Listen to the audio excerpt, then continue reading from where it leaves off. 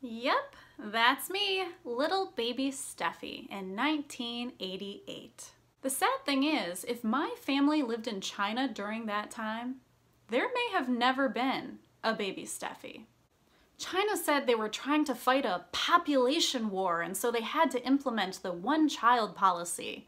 This policy started in 1979, and then in 1982, the one-child policy was put into China's constitution, until 2015, when the one-child policy finally ended and it was replaced by the two-child policy. In my family, I'm the youngest child. I have a sister who's a few years older than me. So if I was the second-born child, I could have very well been aborted, abandoned, given away. Who knows what would have happened to baby Steffi? I was really happy to finally find a free movie on Amazon Prime, and it is called One Child Nation. It is a documentary about the one-child policy in China. In this documentary, you are going to see a lot of rather informal interviews with midwives, village officials, family planning officials, human traffickers, artists, and journalists. All of these people had first-hand experience with the one-child policy in China.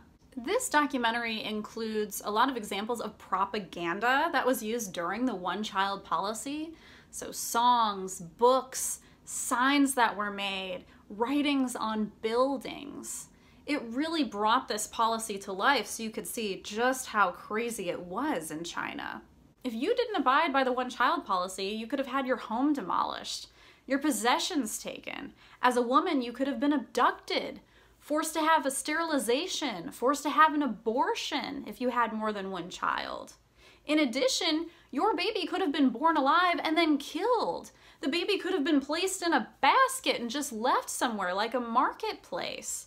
Your baby could have been left in the trash, just dead in a bag. It's disgusting. There was human trafficking involved, orphanages, and international adoptions just because of this one-child policy. Whew, I am so glad I do not live in China. This documentary really opened my eyes to the realities of this horrible policy. And I would bet that the two-child policy is not really any better.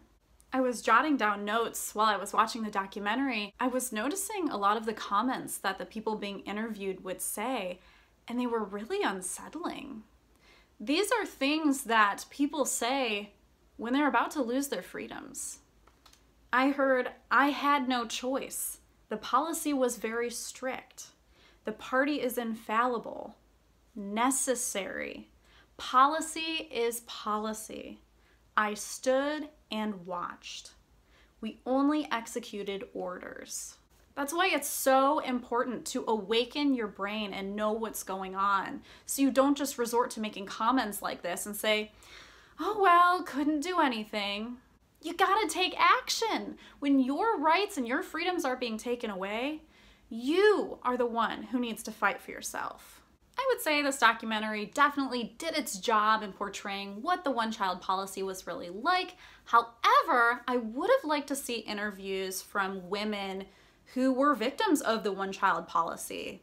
So women who maybe were forced to have abortions or sterilizations. That would have been really eye-opening to see. In addition, this filmmaker, she was interviewing a lot of her own family members, so that seemed kind of biased. I would have liked to see more of a variety of people being interviewed, maybe people who would have different perspectives, and sometimes when you're interviewing family, they might not tell you the complete truth just because they're a little worried about what you might think. One thing to note, this movie is mostly made up of subtitles because the people being interviewed did not speak English. So if you don't like to read, then you may not enjoy this movie very much. If you're curious to learn more about the one-child policy, I would definitely suggest this movie for you. I hope you really enjoyed my movie review video today. Please like it, share it with your friends, and subscribe to my channel if you haven't already. And as always, be free.